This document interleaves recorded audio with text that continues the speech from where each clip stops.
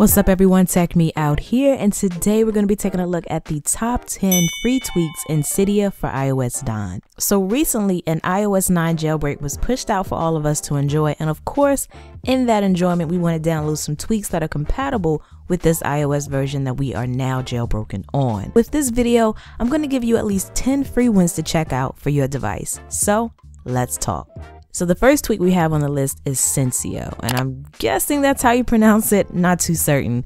But nonetheless, this is going to give you App Store-like reviews for the Cydia store. So what I mean by that is if I hop on into Cydia right now, and how many of you ever wanted to get the top charts of tweaks to check out, or maybe some insight on a particular tweak, this particular tweak will give you those things. So right here in the bottom, where my tabs are located, you see I have a new tab called Top Charts. So if I tap on Top Charts here, it's basically giving me a list of some pretty popular tweaks that are worth checking out, along with their ratings. Now, in the case that you happen to be searching for a tweak and you're wondering, does the review option apply there? It does. So you can tap on a tweak and still be able to see the reviews for that particular tweak.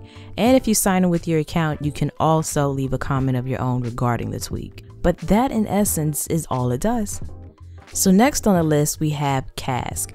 Now this particular tweak is going to add an animation when you're scrolling in your settings. So if I tap on settings and then I begin to scroll here, let me get my hand out the way, you can see that it kind of slides in for all of my options that I have that are about to hit my screen. They just slide right on in. So you do have some settings for this one. You can tap on it and change the style of it. So currently I have mine set to slide, but let's try grow instead. You don't need to respring to see this basically take effect. So as you can see now, it does this little growing animation. So like I said, it just really animates your settings when you're scrolling, and that's it. Next up, we have Almpoum, and what this is going to do is give you some options when you take a screenshot. So if I were to take a screenshot right now, I get an alert on my screen in regards to what I want to do with that screenshot. So as you can see, I have the option to do a couple of things. I can save it to my photo library, I can copy it to my clipboard, or go ahead and upload it to Imager, or I can share it. So all of these are options every time you take a screenshot, but you do have more configuration options in your settings in terms of what happens when you take a screenshot, in case you don't want to have to choose every time. And looking at my home screen here, you'll see I have 5 icons across my screen.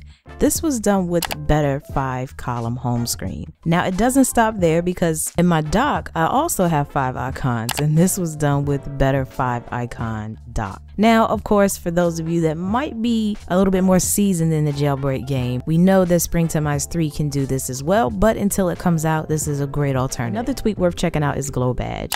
What you get here with this one is pretty much a slight glow effect to an icon that has a badge. So instead of just getting a badge on an icon, you have a little subtle glowing effect going on behind the icon to further illustrate that you have new notifications in there. So as you can see over here on Cydia, I have a little glowing effect, compliments of GlowBadge, to let me know that something new is going on in there versus just having that red circle. For those that are curious, you do have some options such as turning the tweak on or off, adjusting if it's going to work for folders or not, and changing the color of the glow as well. In addition to those things, you can also change if it doesn't apply to certain applications and increase the strength of the glow in case it's not enough, because I think mine's right now is very subtle. Next, we have FaceDown, and this is for those of you that want a quick way to lock your device without having to hit the lock button.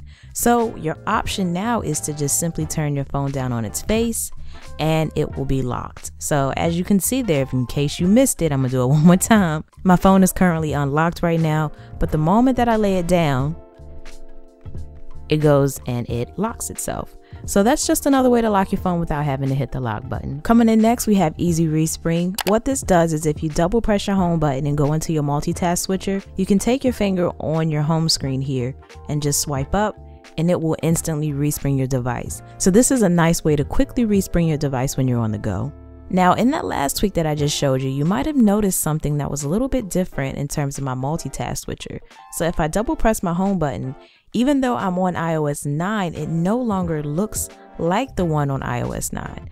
So this was done with LegacySwitcher, and personally I love this because I'm not a fan of the iOS 9 multitask switcher. So if you find that you're not either and you'd rather have the iOS 8 multitask switcher on your iOS 9 device, then this is definitely the tweak for you. And lastly, we have shortcuts.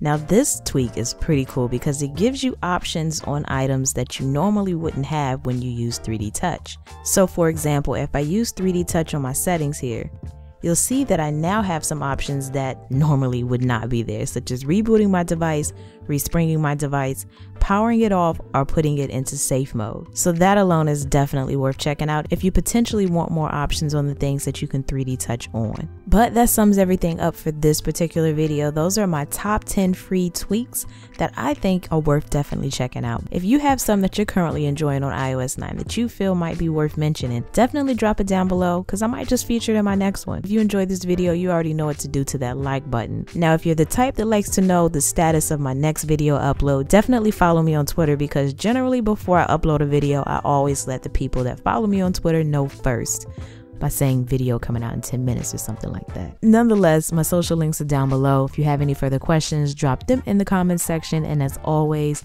thanks for taking the time out to let me tech you out.